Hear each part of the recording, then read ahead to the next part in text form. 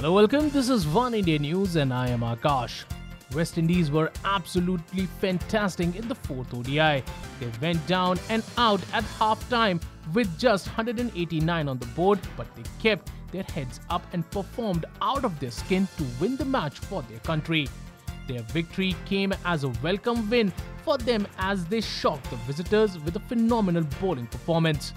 It was a great win for West Indies. Jason Holder, the captain, picked up 5 wickets as they managed to win the game and bowl out the opposition. Their top order contributed the majority of the runs. So now let's take a look at the predicted West Indies team for the 5th and the final ODI. The openers, Evan Lewis and Kyle Hope. Lewis is a fantastic batsman and can bat at a number of positions, but with his recent performance, he has made the opening position for himself.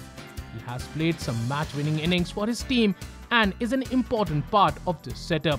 He has not fired in the series yet, but you never know as most of the West Indies players are unpredictable. Shai Hope's elder brother Kyle Hope has been roped in for the last 3 ODIs and he made 35 runs in his second ever ODI. He was the joint highest scorer for his team as he was pushed up the order and paired with Lewis for the opening partnership. He did pretty well as they crossed 50 for the first wicket. Middle order of Shai Hope, Roston Chase and Jason Mohammed.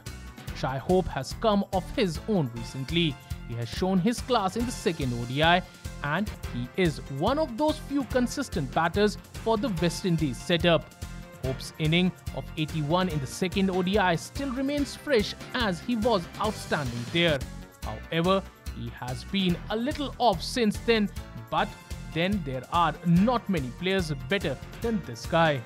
Roston Chase is busy on the crease and that is what you need from a number 4 batter. He has saved a lot of test matches for his team, but the ODI cricket is a different thing altogether. He has the ability to hit with a long handle while can also hold the fort if required. Chase is very much important for the West Indies squad. Now Jason Mohammed is yet another very talented batsman. But then again, West Indies have a lot of talent but their application over the last few years has been very poor. And the same goes for Mohammed, who is yet to win a game for his side but has the ability to do so. Hence, it will be interesting to see how he will come off in a pressure do-or-die game. Lower middle order of Jason Holder and Rowan Powell. Jason Holder was fantastic in the last game. He scored only 11 runs but picked up 5 wickets. Being the captain of the team, he led the team from the front and made sure that his team is not out of the competition. Holder was superb with the ball as he just gave away 27 runs in his 9.4 overs and took care of the tail and the top order batsmen. His form is the reason why West Indies won that game.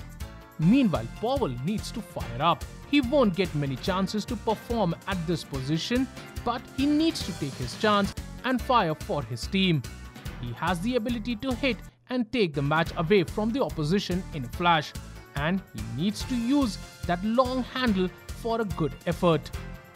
Bowlers Ashley Nurse, Devendra Vishnu, Alzadi Joseph and Kesrick Williams. Nurse is as good as a batter as he is a bowler.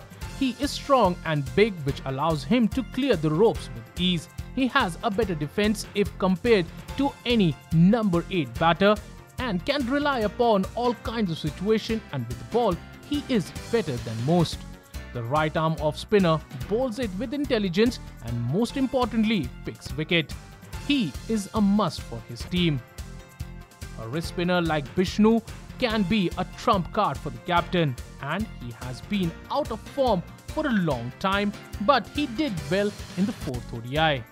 He picked up only 1 wicket but an important one of Ajinkya Rahane. His helped break the partnership between Dhoni and him, which opened the gates for other bowlers.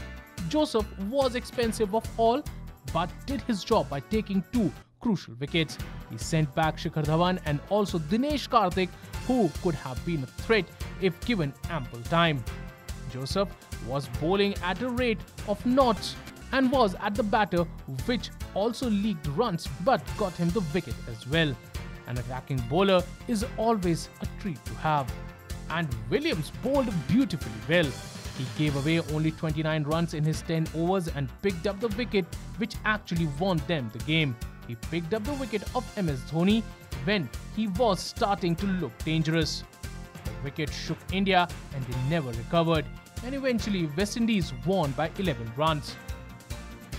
So this were the predicted 11 for the West Indies side for the 5th and the final ODI between India and West Indies. Well, that's all for now, but for more news and updates, log on to oneindia.com and please don't forget to like and share this video. Also, don't forget to subscribe to One India News YouTube channel.